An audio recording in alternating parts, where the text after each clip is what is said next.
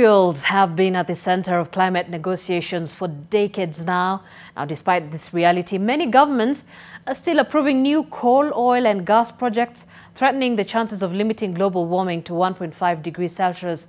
Nonetheless, stakeholders are beating the drums against the expansion of new coal, oil and gas projects, louder even as they push for seamless global transition away from fossil fuels.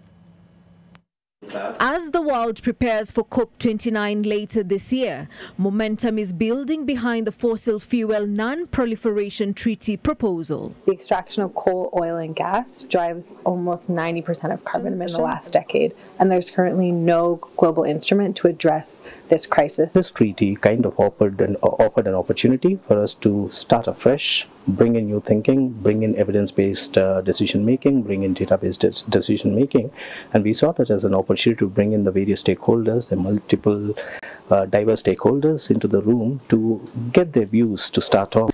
According to experts, Africa has to use the available resources and power to negotiate for a just transition away from coal, oil and gas. We have to go to COP and start changing the terms of engagement, engaging with the global north based on climate debt. And climate debt needs to be paid in 3 categories. Number 1, debt cancellation, not restructuring and rescheduling. Number 2, grants, not loans and economic entrapment.